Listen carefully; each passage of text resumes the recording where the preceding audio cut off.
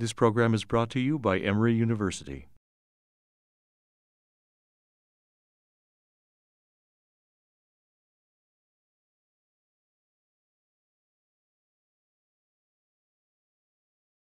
Good morning, everyone. Welcome to Cardiovascular Grand Rounds. This morning we have Mike Hoskins with us, and I think all of you know that Dr. Hoskins is one of our very talented clinical EP folks here. He did his medical school in Wisconsin and then did all of his postgraduate training, internship, residency, fellowship, and EP here at Emory.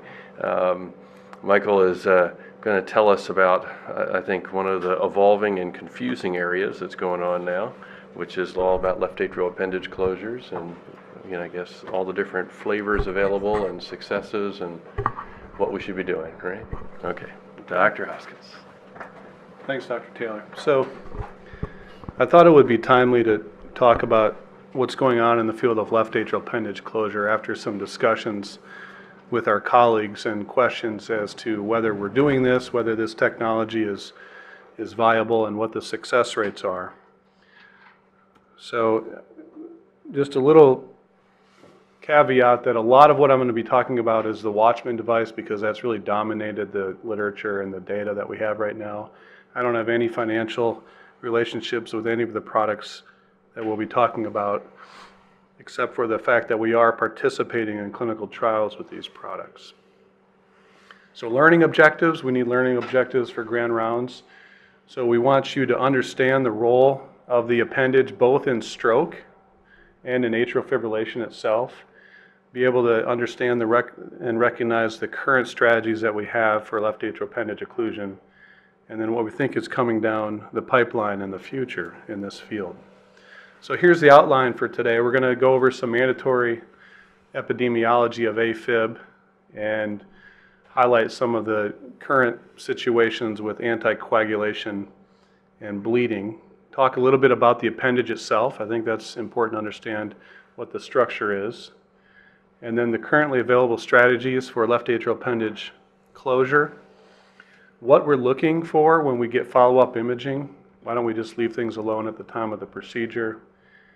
And then one thing that we feel that's important is the role of appendage closure as part of a comprehensive AFib management program, rather than just closing the device and sending the patient on their way. And then some areas of interest in the future. So how common is AFib? Well, one thing I like to tell my patients is if you're a middle-aged male, your likelihood of getting AFib in your lifetime is about 1 in 5. So it's relatively common, and more common than patients often realize. So when you have a patient in their 70s or 80s come in and they have atrial fibrillation, a lot of them are starting to find out that their friends have AFib and that it really is very common. This is all Framingham data. And of course, the incidence or the prevalence goes up with increasing age. The hang up with atrial fibrillation is that it results in hospitalizations. So the older you are, the more likely you are to be hospitalized with AFib. And most of these hospitalizations are due to symptoms and stroke. And there is a slight uptick in the number of hospitalizations in recent years, particularly in elderly patients. A lot of this is because we're finding more AFib now. We have better tools at identifying AFib that may come and go and not be clinically relevant when the patient comes into clinic.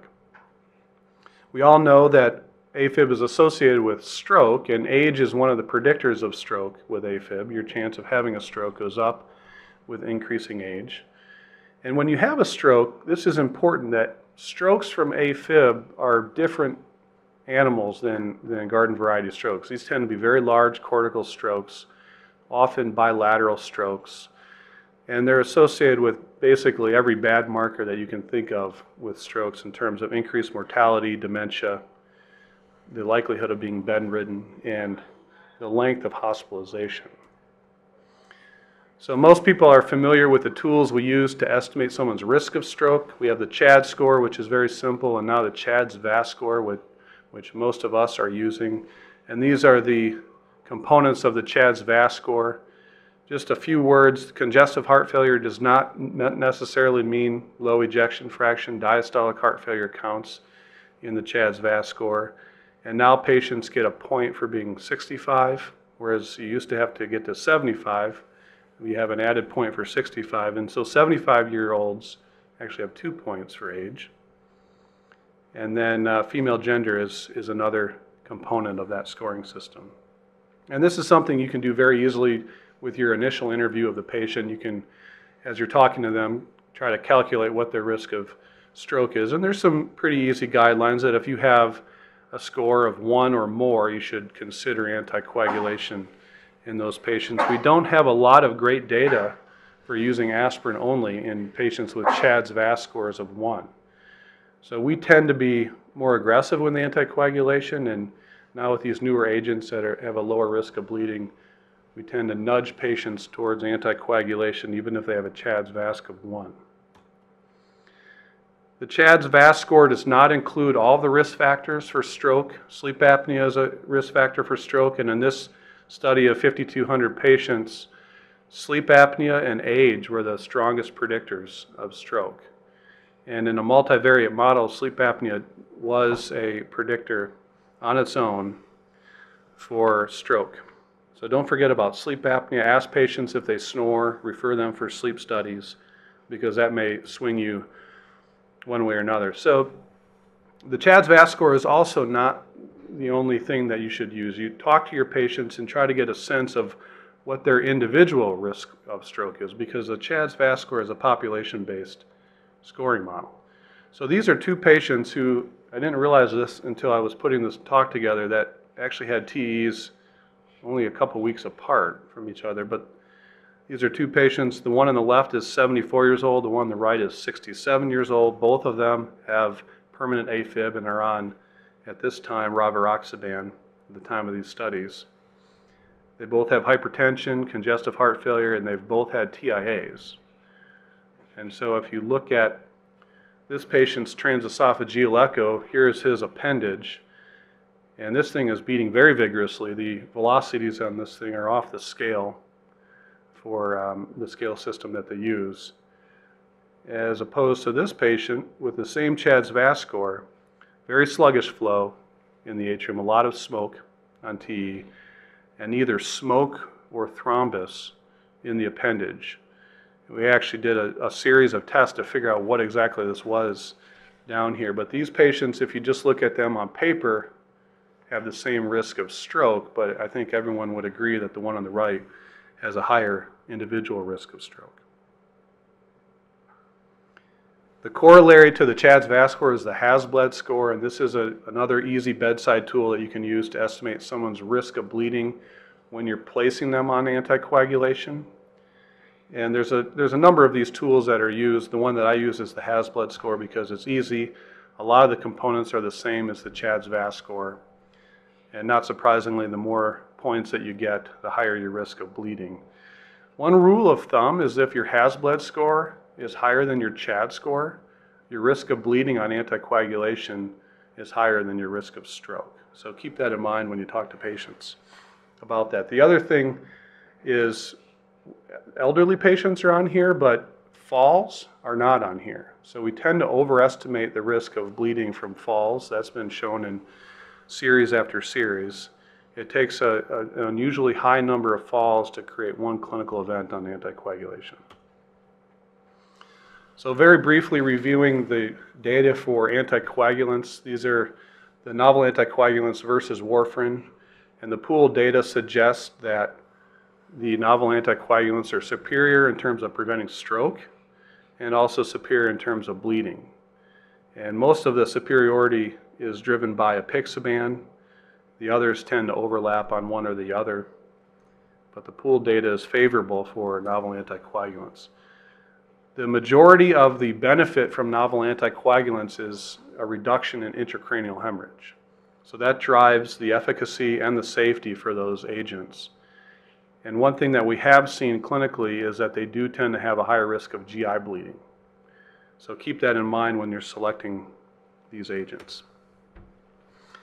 One of the issues with anticoagulants is people are underprescribed anticoagulants. So even in patients with very high CHADS VAS scores, there's really a plateau of about 50% of eligible patients that are on anticoagulation. This is recent data from 2016. I don't think this matches the clinical practice we see here where this is most patients on warfarin. I think our population has a higher percentage of novel anticoagulants, but this concept of about half the people who are eligible for anticoagulation actually being prescribed it is a consistent thing in the literature that we see. The other thing that we see is once prescribed, patients often come off these medications. So this was a series sponsored by the American Heart Association, a real-world analysis of patients on anticoagulation. And apixaban had the best adherence profile, but it's only about 50% compared to warfarin, which is down into the 20s to 30s. And that increases over time. So patients on both types of agents tend to come off these medications over time, more so with warfarin than the novel anticoagulants. But it's not really difficult to imagine this data as a rationale for closing the left atrial appendage. We know that stroke rates remain high, even on anticoagulation with high-risk patients. Everyone has seen patients where the bleeding risk is unacceptably high. And then patients on warfarin are actually therapeutic a very small percentage of the time, roughly 50 to 60% in all of the novel anticoagulant trials. You'd be pleased to hear that that number is greater than 80% in our anticoagulation clinic. So that's admirable because these clinical trials are very regimented. So our staff in the anticoagulation clinic, hats off to you. And then this consistent theme that anticoagulation is underutilized in eligible patients, and that's a combination of patient and physician factors. So let's talk a little bit about the appendage itself. One of the questions we talk about in our group, and surprisingly a very common question that patients have, is why this thing is there if all it does is cause strokes. And we know that embryologically the left atrial appendage is actually the left atrium, and that as we develop, the left atrium in adults is originated from pulmonary venous tissue, and that the primordial left atrium becomes the actual appendage in adults. And so this has some purpose, at least embryologically and probably evolutionarily. We know that the appendage does contract, so it adds some contractile function for atrial transport. You can now measure that very easily with MRI. It's difficult to do with echo. The appendage is more compliant than the left atrium. The left atrium is somewhat of a wall of muscle, and the appendage is a little bit stretchy. And as it stretches, there are these granules of ANP within the wall of the appendage. So as the left atrial pressure goes up and the appendage stretches, they release atrial natriuretic peptide, which may help with diuresis. And now we're learning also that the appendage is involved in the genesis of atrial fibrillation itself. But we know that the main purpose of the appendage is to cause strokes, and it's estimated that somewhere around 90 to 95% of strokes in patients with AFib come from clots in the left atrial appendage. And even smoke on TE, although it may not be actual thrombus, it is associated with an increased risk of stroke. So what happens to the left atrium after you remove the appendage? Well, this is data from dogs, and if you surgically remove the left atrial appendage, the compliance of the left atrium actually worsens. Now, for whatever reason, the surgical literature in humans is the opposite, so that if you remove the appendage, left atrial function tends to improve. And there's some data coming out that the same may be true for catheter-based closure techniques. So in patients who've undergone Watchman procedure, you can measure the atrial contraction strain as a function of left atrial transport, and it improves acutely and then long-term in these patients. So there may be some physical benefit of, or hemodynamic benefit of closing the left atrium. One of the things that we think is neat is looking at the different types of appendage or different shapes, and all of us have an appendage that looks very different from the next person. Each column in this figure is one appendage looked at in 3 different ways. And so you can see that on TE, you can start to get a correlation with CT of what these things look like. And there have been names proposed for these different shapes, trying to classify them. We like to classify things. So this thing would be called a cauliflower shape, if you hear us talking about that. This would be a windsock, so a very simple appendage. This would be called a cactus shape with a somewhat of a stalk and then a bunch of little frills at the end. And then there are things we call a chicken wing, where there are secondary bends on the appendage itself. And it's challenging to figure out what you're dealing with. So this is a patient where we have 3 different TE images. This is one of our patients, and it certainly looks like this is a simple windsock type appendage, a straight tubular structure. But when you actually inject contrast and do an angiogram of the appendage, you can see that it's not so simple, and there's all sorts of little smaller lobes at the distal end of this appendage. And so what we thought was a tubular structure is actually a very complex structure. So TE is helpful for the proximal portions of the appendage, but it can mislead you when you're looking at the more distal portions. So angiograms are important. This is one of my favorite images that we've had, and we like to do little mini Rorschach tests with the fellows when we do these. So the fellow in this case said, well, this isn't a chicken wing, it actually looks like a full chicken if you look at it. And I think if you play this, you can kind of appreciate a little chicken there. So they can get interesting. So CT has helped us, and we can get great 3-dimensional images of the appendage. So I'll pause this here, and this is the appendage here. And the useful thing with these studies is you can see where it is relative to the other cardiac structures. So where it is relative to the sternum, to the rest of the heart, to the pulmonary artery. That's important often. You can kind of see which direction it's pointing, how many lobes it has, very accurately measure the size. And for some of the techniques that we use, this is critical information.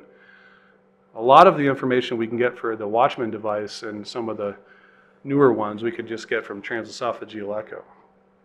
But CT has been helpful.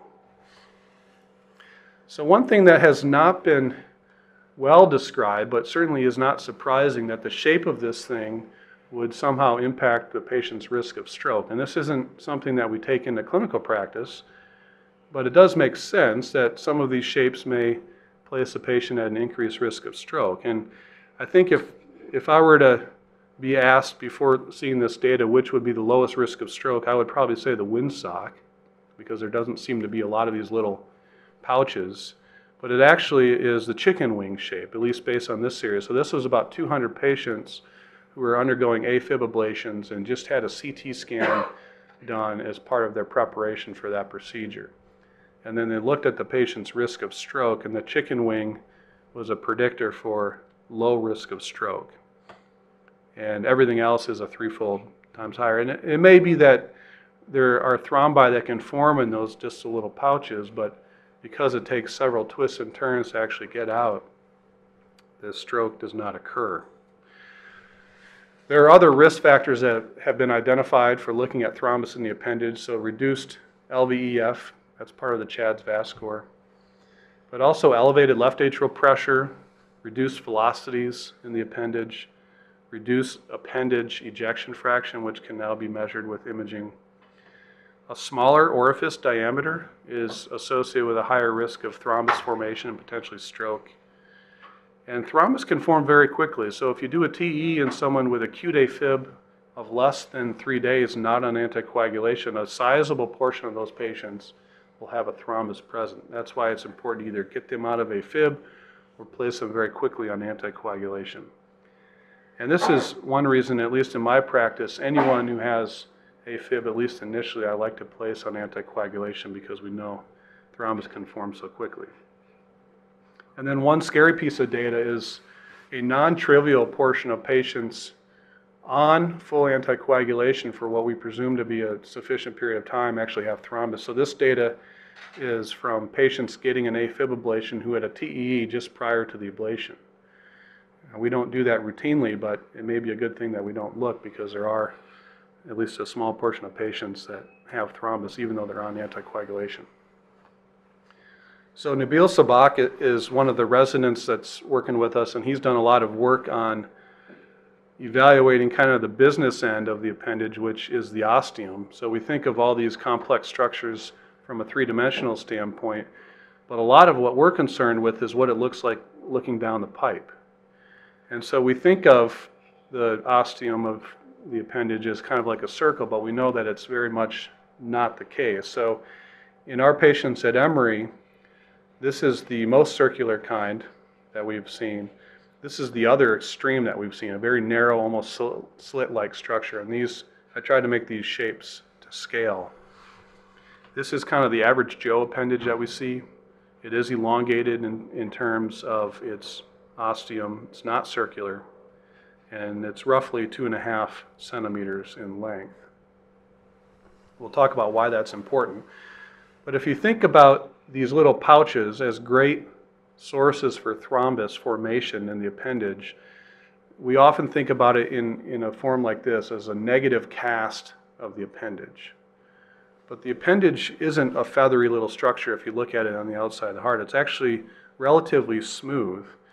And the way I like to think of it is a thin membrane structure that's partitioned by little pectinate muscles. And so if you look at TEE, you're seeing these things that protrude into the appendage, but the outer portion is relatively smooth. Here's a mock-up of an actual heart that's been excised, and then we're looking down the appendage with the lights off inside the heart and lights on outside the heart. And you can see how thin this structure is when you can actually see light through the wall of the appendage.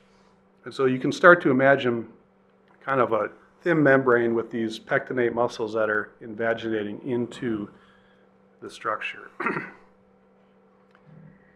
So when we were fellows, I remember hearing from the back of the room about getting out of the appendage as quickly as we could with a catheter because of concern for perforation. And this is a pig heart, and I don't know if you can appreciate how thin it is, but you can see the blue of my glove through the wall of that appendage. It's a little bit shiny with the light shining on it. But it's very, very thin. And so we actually tried to perforate that thing with a standard ablation catheter. And I have to say it was actually very challenging to do. It took some effort, and this is the final try that we had where we, after some efforts, were able to perforate this thing. But it took a fair bit of pressure on that wall of the appendage. And now this isn't an actual beating heart, so there are maybe some inaccuracies as to how clinically relevant this is, but it's more forgiving than you might expect. And just as a point of comparison, this is the left ventricle of the same animal, and the catheter goes right through.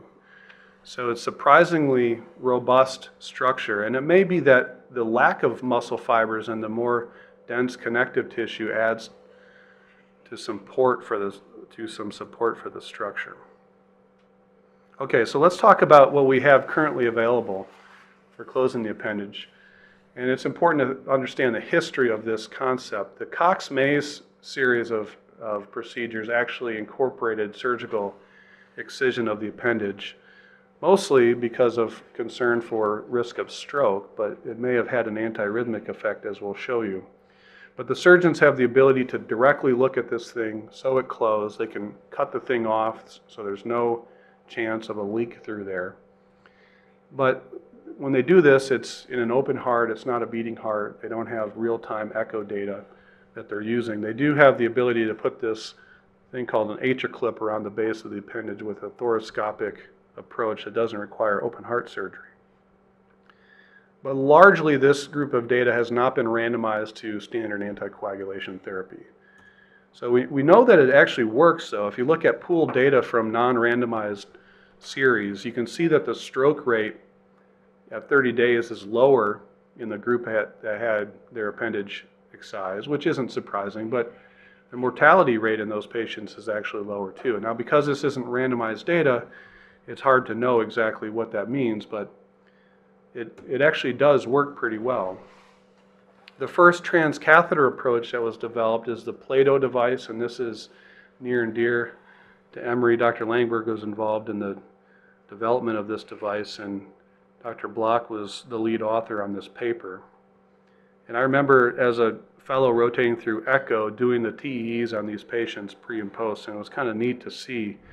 And the device actually worked pretty well. This was a non-randomized trial for patients who were felt to be poor anticoagulant candidates. And if you look at the rate of stroke in the patients who received the device, it was about half of the expected stroke rate based on the CHAD score. The CHADS-VASc score wasn't really in play at the time, but it did seem to reduce the risk of stroke in those patients. And they were very stringent on their echo criteria for leaks around this device. They did a very thorough job at looking at this.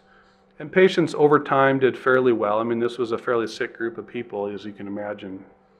And major adverse events were not extremely common, even out to 5 years. And I don't know why this device is not still around. I anticipate there are probably some business decisions that were involved in that, but industry like life will go on, and now the Watchman device is kind of the successor of that. And this is really what we base a lot of our trial data on, is data from the Watchman technology. So the first trial that looked at this technology was the PROTECT AF trial, and this was patients who were felt to be a little bit high risk for anticoagulation but could still take anticoagulation, and they were randomized either to warfarin therapy or to the Watchman device therapy, and it was designed to be non-inferior. That's important. And what they found was that in terms of preventing stroke and systemic embolization and death, it was non-inferior. It wasn't better, but it was non-inferior. But the big concern with this trial is right here. The safety data was not great with this trial, and you can see that there was a huge spike in safety outcomes in the peri-procedural period, and the vast majority of these were bleeding. So when you have a almost 10% risk of having a bad outcome from the procedure, that's not a viable option long term. But we were encouraged by the data that in terms of its efficacy. So if you look at the numbers, the efficacy was, there were 3 events for every 100 patient years in the intervention group and 4.9 in the Coumadin group, and that was non-inferior. If you actually look at the people who had a successful procedure, it was actually pretty good. So 1.9 events in the Watchman arm and 4.6 in the warfarin arm. But here's the hang up: the safety endpoints were not great. And so the FDA asked for more data. Now, importantly, if you look at the patients that were enrolled in the first half of that trial, they did much worse than the patients enrolled in the second half. So this lower dotted line is the patients enrolled in the first half of the trial. They had a higher rate of bad safety endpoints as opposed to the solid line, which was the second half of the trial. And then a registry that followed soon after this trial, they did even better in the same patient population. So there is a little bit of a learning curve with this technique, and I think a lot of it was just a respect for what they were doing with the procedure and understanding how that device works in the appendage. I'll show you some of the pitfalls you can run into. But the FDA asked for more data, and so the PREVAIL trial was designed essentially in the same way, randomized to either warfarin or Watchman.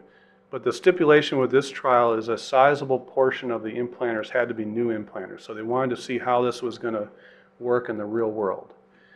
And they were banking on the fact that they had learned from their initial experience and that they could reduce bleeding episodes. Now, interestingly, the trial did not meet statistical non-inferiority for the overall primary endpoint, but it was non-inferior to warfarin when you look at just stroke and strokes that happened a week or more down the road. But the big thing was that the safety profile was much better. So now we have a 2% incidence of safety endpoints and a very small number of embolizations and bleeding. So they learned from what they saw with the PROTECT AF, but you have to wonder how this device ever got approved if it had borderline non-inferiority related to warfarin. And so 3 things happened in order for that to happen. So one is they looked at the warfarin arm of that PREVAIL trial, that second trial that I just showed you, and they saw that the stroke rate in that arm was actually much lower than anything that had been seen before. So the stroke rate in the warfarin arms of all the novel anticoagulant trials was about 1 to 1.5 for every 100 patient years, and it was only 0.3 in the PREVAIL trial. So the bar being set by the control group was much higher than anything we had seen before, even though these patients were relatively high risk with an average CHADS VAS score of 2.6 in the PREVAIL trial. The second thing is they looked at the pooled data from the two trials. So we have one that shows pretty good efficacy and the next that is improving on safety. And you could see that the rate of hemorrhagic stroke was much better in the Watchman arm. And bleeding was actually better if you got rid of the procedural bleeding rate. So if you could do the procedure safely, the patients actually did well. And actually there was a signal that there may be a mortality benefit with this technology. And then the third thing that happened is we had longer term data. So there were 5-year data that came out. The mean follow-up in this cohort was 3.8 years. And the rate of stroke was still the same, so they kind of followed the same trend in terms of the risk of stroke. But the mortality curve started to diverge, and with the warfarin mortality curve increasing relative to the Watchman device over time. That may make sense. And the primary efficacy endpoint now became superior, and the safety endpoint was really about the same. So you couldn't go back and change this early data. That was already there. But once you learned from that and once the device was in, patients actually did very well over time as opposed to patients on warfarin, which were continuously exposed to the risks of anticoagulation. And then if you look at all the cohorts with this device, the rate of stroke tends to follow the expected rate of stroke on anticoagulation. So over several different series and cohorts, it held right next to that line, which makes scientific sense that if you're closing the source of thrombus, you could safely come off anticoagulation and have the same risk of stroke. So the FDA did approve the device, and when CMS came out with the national coverage determination, there were some interesting things on there. They were very rigid in terms of who could get this device. So you have to have a CHADS score of greater than 2 and a CHADS VAS score of at least 3. So even though you may recommend anticoagulation for patients lower than that, this is the criteria that CMS determined was necessary in order for payment for the device. You had to be, and you still do, have to be eligible for short-term anticoagulation because they're following the trials. And it's actually very uncommon for someone not to be able to take anticoagulation for 6 weeks or so after the procedure, although those patients are out there. They require that you have to have a structural heart or an EP team that is experienced with transeptal puncture. All the patients have to be in a registry. And then one of the unique things that some of you may have been part of is this shared decision-making discussion that has to be documented. So that a third party, an additional cardiologist, not implanting the device, has to have a discussion with the patient, talking about risks and benefits of anticoagulation, and that has to be documented in the medical record. So I'm going to distill the procedure itself down to just 30 seconds or so. And basically all we do is we take an image of the actual appendage. This is a fairly simple windsock type appendage. And knowing that we have a little bit more room than we thought in the past in terms of robustness of the appendage, we can really get out there into the distal edges of the appendage, which is important because when you actually deploy the device, these feet on the device are sticking straight out. And so it's really not a good idea to advance that thing. So you really have to start as far out in the appendage as you possibly can and then unsheath the device until it opens. And then you take some final shots and you can see that the appendage is completely occluded. There is some dye that goes through the outer cap of the device, which is not solid, it's a fabric. And so dye will always flow through that in the beginning, but we're not seeing any flow around the edges of the device. So this is completely occluded, and that patient's going to do great. When you look at the echo images afterwards, this is what we like to see. That thing is in there pretty tight.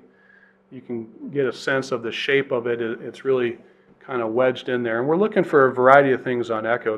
The echo is actually at least presently, really important information in terms of the acute success of that procedure. And the things that we look at are, number one, is there flow around the device? And now you can get flow around the rim of the device as it slides around the side, but what you're trying to avoid is flow behind the device in the appendage itself. And the rate of that happening acutely is actually very low. Then we take some measurements and we calculate how compressed that device is, because one of the main stability portions is axial compression on the device. So we want that appendage really grabbing the periphery of the device and holding it in there. And then we actually kind of tug on it a little bit to be sure that it's not going anywhere. And if you pass these criteria, the chance of this thing embolizing is actually very low. It's not zero, but it's close to 0%.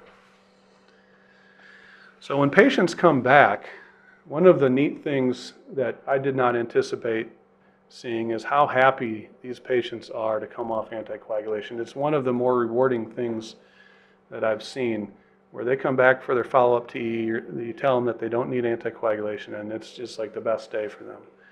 And that's been objectively measured. Their quality of life is better after a Watchman device compared to the same patient population on warfarin. And maybe the better way to say this is they lack the negative quality of life impact of anticoagulation. But it certainly is a good day for all when you can tell them that.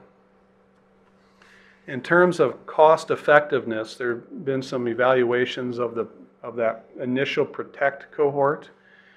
And if you were to do a cost evaluation the day after the procedure, it would not be cost effective. But if you give it some time, it may be. And so this group did an evaluation using current payment methods and looking over 20 years. And they found that closure of the appendage with the Watchman device in particular compared to warfarin was more effective and less expensive projected over 20 years. So you want to be, on these figures, you want to be down in this corner.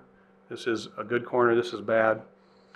And the Watchman device was favorable compared to warfarin. Compared to NOACs, it was slightly less effective, but not surprisingly better cost effective. So that was interesting. And then just as a point of reference, they compared NOACs to warfarin, and not surprisingly, they're more expensive with slightly better efficacy than warfarin. So it does seem to be cost effective if you give that patient enough time horizon to benefit from it. So for patients who can't take any anticoagulation, which is not common, there is hope. And this was a registry or a feasibility study done in Europe for patients who were not anticoagulation candidates at all. It was not randomized. Patients just got a Watchman device and then were placed on dual antiplatelet therapy. And so their average CHA2DS2-VASc score is 4.4, which is pretty high. The stroke rate for someone like that would be around 5 or 6%. And the stroke rate in the trial was 2.3%. So these were patients who didn't get any anticoagulation at all, and they actually did very well. This trial is actually being done as a randomized controlled trial in the US right now that we are enrolling in for patients who cannot take any anticoagulation at all, where they get randomized to the device or just placed on aspirin and Plavix alone. So when we get our follow-up imaging, our echo colleagues have really helped us a lot learning about these devices, and we're really looking for two things: leaks and clots. And this is the strategy that we use. So we implant the device at day 0 and all patients go home on anticoagulation. You're supposed to use warfarin, but we've actually used NOACs on a lot of these patients now, and there's data coming out that is safe even to do it on uninterrupted novel anticoagulants. And then after 45 days, you get a transesophageal echo, and you're looking for primarily leaks, but you're also looking for thrombus. And if you see thrombus or a leak greater than 5 millimeters, then you leave that patient on anticoagulation until those resolve. And so this is an example of what we think a thrombus looks like. This is the limbus of the patient here, and you can see a little smudge down in the corner there. We don't know if that's a thrombus or if that's part of the endothelial layer that's forming. But it's not common to see something like that, so it was a little bit unusual. We left that patient on warfarin for another 6 weeks and it was gone, kind of confirming that it was thrombus. The patient did fine. The overall presence of thrombus is about 3 to 5%, depending on when you look. So it's relatively uncommon, and it can take several different forms. You can get a large chunk of clot that forms in the little vestibule that you create when you put this device in. Or another relatively common area to see thrombus is hanging off of the threaded insert on the edge of the device. But fortunately, it's not real common. And it actually, even the patients that do have a thrombus, they still have a relatively low rate of stroke. And that may be because they're left on anticoagulation. The other thing is leaks. So if you look at an appendage, this is all the same appendage. Just viewed from different angles on transesophageal echo, and you can see that at 0 degrees it looks like every other appendage, but when you get up to the higher angles you start to see all the complex structure of this thing, and you try to decide what size of device to put it in, and the problem with this device is it has a fixed form. It's as wide as it is long, and so you need enough length in your appendage to accommodate for whatever width you're selecting, and you always want to oversize. So you're trying to get as big of a round shape that you can in something that's not necessarily round. And that may result in leaks. So this is what we're looking for when we're trying to find leaks. And you can see on this top video, you can see a little jet that's coming from behind the appendage around the edge of the device. And so these plugs, the endocardial plugs, they not surprisingly leak around the edge. And as long as that leak is less than 5 millimeters in size, it has not been associated with an increased risk of stroke. So we accept leaks up to 5 millimeters, and it's actually very uncommon to see a leak of 5 millimeters or more. That's a pretty big leak when you see it. The lariat device, on the other hand, when you see a leak with that, it's through the center. And so what clinical effect the difference in these leaks has, if any, we don't know. Fortunately, the risk of stroke is still pretty low, but they are different entities. And the rate of leaks is not insignificant. So if you look at the Watchman data, at the follow-up TEE point, about a quarter of the patients will have leaks of some size, which is a sizable portion, and that's despite having a low leak rate at the time of implant. The lariats tend to have a lower incidence of leak, and the Amplatzer device, which is currently in clinical trials, in the data from Europe, has a leak rate of about 12%. And so again, Nabil has been working with us on looking at our data, and the acute leak rate is actually very low. It's out of the first 115 patients that we've done commercially, there were 5 that had leaks acutely, which is comparable to data that has been seen in other series. All of these except one were 1 millimeter in size or less, so there was one that had a 3 millimeter leak, but all the others were very small. But when you look at 45 days, this goes up, and so the biggest one that in our series is 6 millimeters, which is unacceptably high, but the mean is about 2.5, and it's in 25% of patients. So that's the same as in this cohort, and the same that's very close to what has been seen in PROTECT AF, which is about a third of patients. So it's not uncommon to see these leaks. Most patients can still come off anticoagulation, but we've been wondering as to why these leaks form. If you have no leak at implant, why would you get a leak further down the road? And some of it may be that while the device is a fixed shape and size, the atrial tissue may remodel, and so particularly in an ostium that is non-circular, you may get a leak around the edge where those long axis points come. In our series, we found that the chicken wing is a predictor for the presence of a leak at follow-up, and so the three-dimensional structure of the appendage may affect what's going on at the ostium as well. And then things that we've identified that predict leak size include relative undersizing of the device, and there's several different ways that you can calculate that. How ovoid it is at baseline, so the more circular, the less likely there is to have a leak. Now, the opposite is not true. The most ovoid group didn't necessarily have a larger leak rate, but somewhere in between they do. Age was a predictor, and then low left atrial pressure is a predictor for delayed leaks. So when you put this thing in acutely, you're getting a seal based on what the hemodynamics of the patient are at the time, and the pressure in the left atrium may be lower when the patient's under anesthesia. So when they go home and have their hamburgers and left atrial pressure increases, you may start to form a leak around the periphery of the device.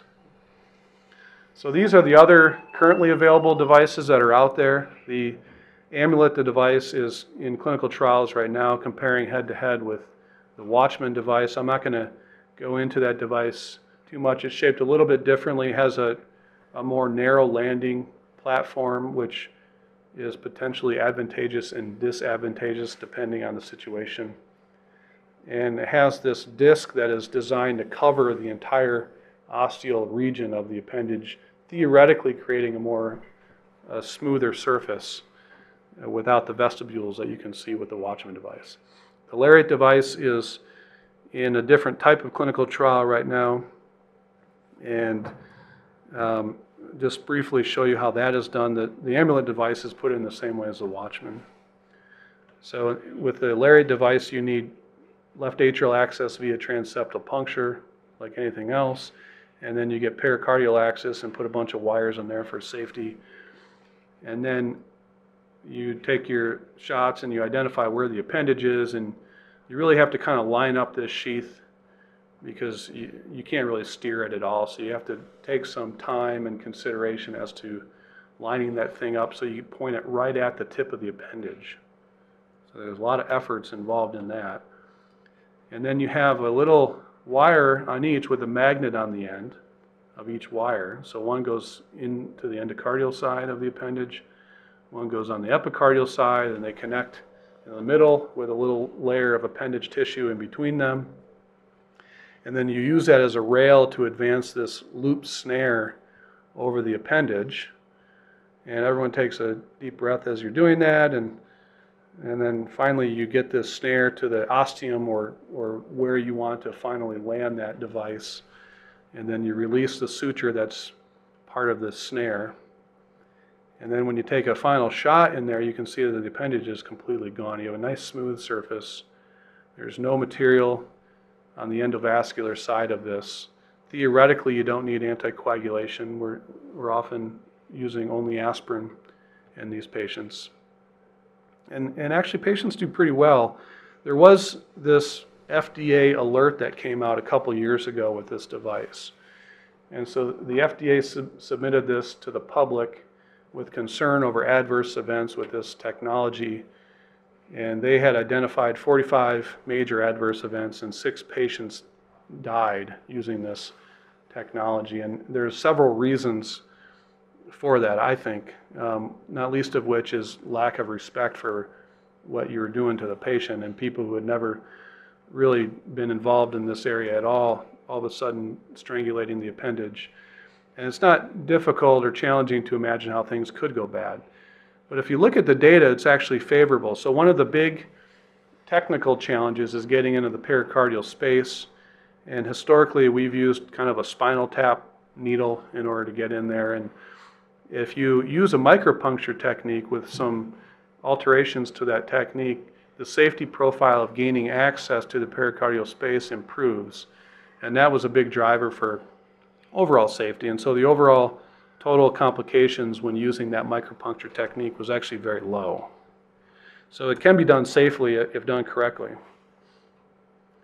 So one of the things I want to take just a few minutes to talk about is our view that occluding the appendage really ought to be thought of as an overall AFib management strategy. So when we see these patients, you know, they may actually come to your clinic for evaluation for this technology, but really you have to look at the overall patient, not just say we're going to put a plug in your appendage and we'll see you later. Because these patients have AFib, and AFib needs to be managed. One of the things that we've seen is that the appendage itself can be a source of AFib, and this was the earliest report that I could find. You know, this was known beforehand, but in the literature, the first report that I could find was in 2008 of a focal driver originating from the appendage itself. And this was actually from the group over in Birmingham, Alabama. And they successfully ablated this, and the patient had no more AFib. And there's some emerging data that if you empirically electrically isolate the appendage at the time of an AFib ablation, that those patients may have less recurrent AFib. The problem with that is when you electrically isolate the appendage, it's not moving at all anymore. And so you have a dead vestibule, i.e. the appendage, and you can get these huge clots that form, and that's been seen in these series where they isolate. Now there are centers out there that are doing this routinely. They just electrically isolate it and deal with the consequences. And if you leave patients on anticoagulation, that may be less of an issue, but this image on the screen was in a patient on warfarin, and they still had a huge thrombus that formed. So that's a big deal. So one of the patients that we had, this is actually from our group, a patient that had a lariat device and then died about a year later from alcohol-related complications. His wife called me and asked a question because they did an autopsy and the coroner had asked her about this string on the outside of the heart that they had seen. And so we were able to get images of this patient, and this was the first description of what it looks like in a human after you ligate the appendage. So this is about a year afterwards, and the appendage would normally be here, and it's completely gone. There's just this little flat patch there. Unfortunately, she didn't get endocardial images or pictures of the heart because she didn't understand what she was looking at, but you can see that the appendage is completely gone. And so that is not only electrically isolated, but mechanically and physically non-existent anymore.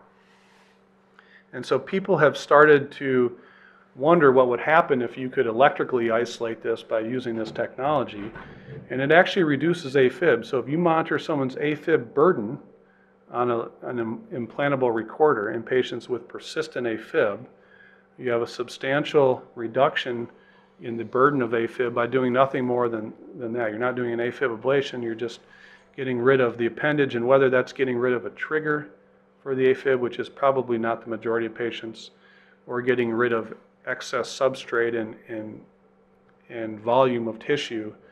We don't know exactly why it helps, but it does seem to reduce the burden of AFib, in particular in patients with triggers. It had a more pronounced effect.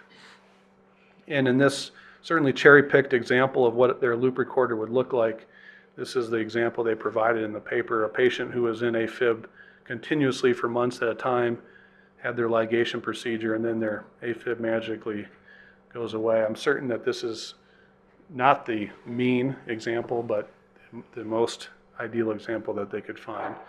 But there's some logic for that. And so there was a registry that was created, non-randomized, where they looked at patients who had a lariat ligation followed by an AFib ablation roughly a month later, and compared that to an equal cohort of patients just undergoing AFib ablation.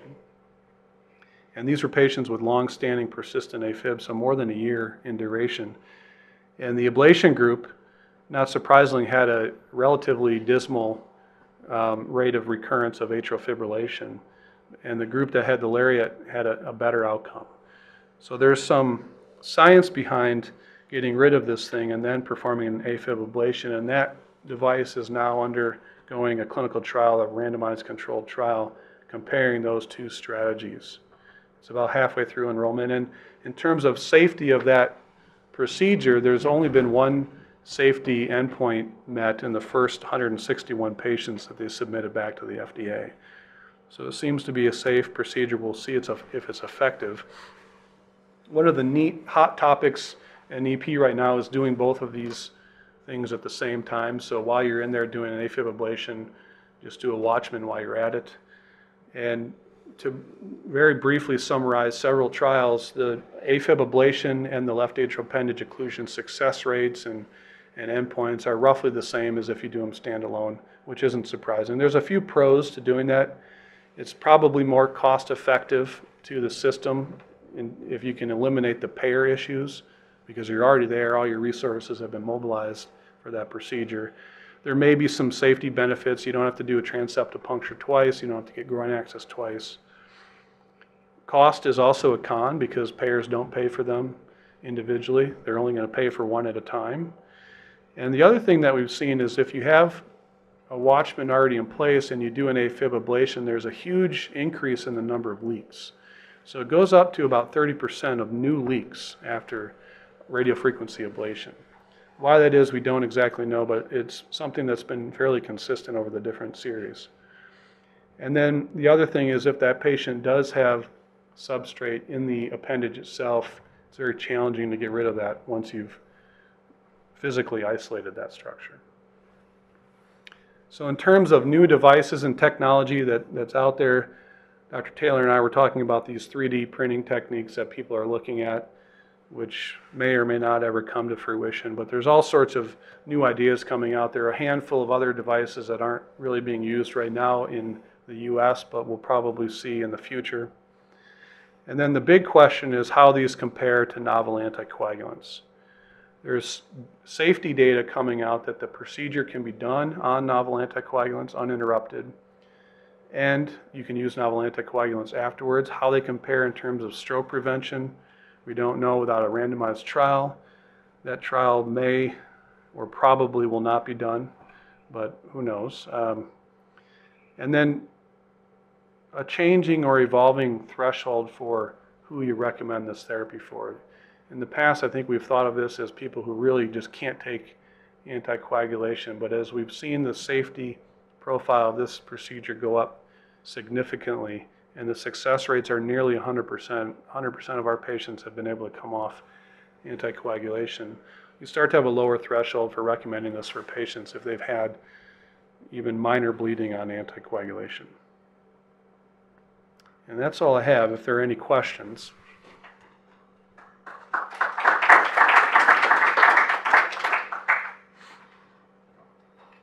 So that was great. I'll start off with one question. So in the beginning when you were talking about the different shapes and risk of stroke, is it shape or is it volume? If people just looked at the volume, because is it really chicken wings and tubes, or just how many cc's are in there? We don't know. I don't think there's any data on volume that I have seen. That series didn't look at volume, it just looked at morphology description. Any other questions from the group? Would you comment on the kind of considerations for using lariat versus Watchman in somebody who is having trouble with even short-term use of anticoagulation? So for patients who can take anticoagulation for short term, I think it's clear that Watchman is the preferred technology. And like I said, it's not real common for patients not to be able to tolerate short term. If they absolutely can't take anything, I think a Watchman is still probably the safer procedure. We don't have any data until the trial comes out that's enrolling right now. But if they can't even take aspirin or aspirin and Plavix, then you've got your hands full. And so whether to put that patient through the lariat procedure and then risk not being on aspirin, or considering sending that patient to surgery, we've sent a number of patients to surgery who can't take anything, and they'll put this little clip on there. There's no data on using only antiplatelet therapy in the lariat device. We don't have any stroke data with the device at all. So if it were me, I'd probably have the lariat rather than go in open heart surgery. But I would talk to that patient really carefully about, can you take Coumadin for 6 weeks? Because most people can if you really push them, or Eliquis. Speaking of which, there's not any randomized data comparing NOACs to Watchman. Correct. And the scatter plots that you showed on the cost effectiveness slide showed that when you did compare to NOACs, I guess historically you're getting a little closer to neutral.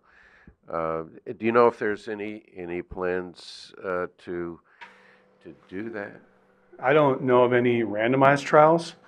I mean, those are pretty expensive, and I can't see that either branch of that technology would have a vested interest in proving themselves wrong, because I don't think we know which one would be superior.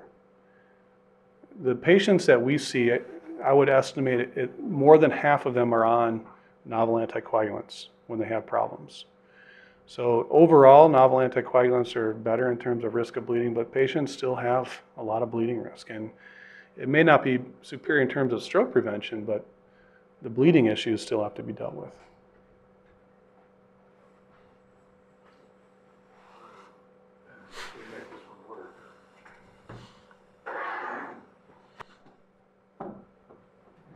When you say that nobody has the interest in doing the trial because nobody knows which one will be better. I thought that's why we did trials. Well, we have don't know the answer.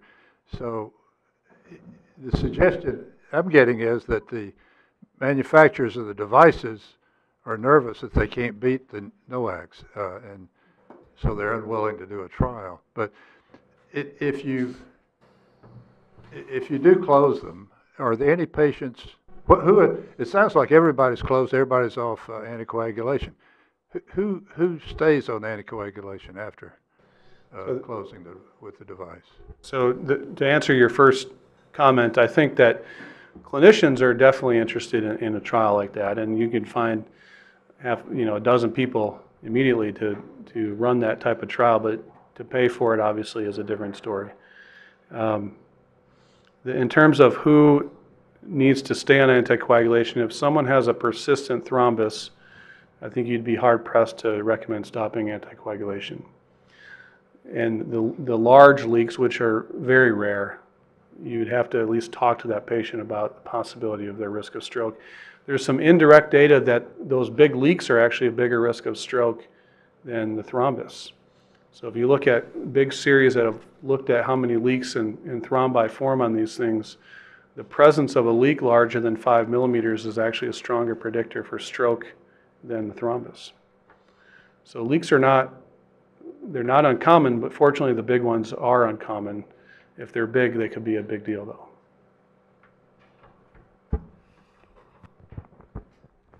Mike, you made a really nice comment about helping us understand why these leaks happen later, and some of that had to do with the size of the left atrium at the time of deployment.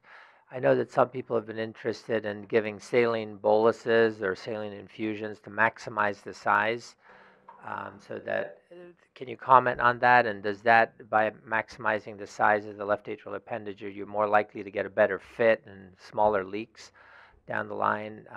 And then, because I'm keeping it short, I'll ask you later in person about the 3D printing. Yeah, I know your friend is involved with that, Habib. So at least my practice is to just empirically give saline in the beginning of the procedure. But we always measure left atrial pressure, and we want it at least 10. But I'm surprised at how low these left atrial pressures are. I mean, we did a patient last week who has terrible heart failure, and his left atrial pressure was 12. And so you really have to be concerned that you're underestimating the size of that appendage.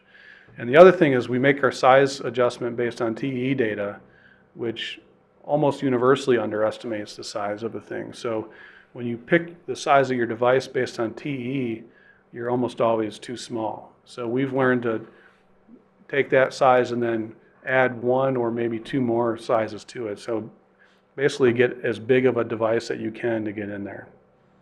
You can't go too big. All right, with that, we'll thank you again. That was a really good talk. Thanks, man. The preceding program is copyrighted by Emory University.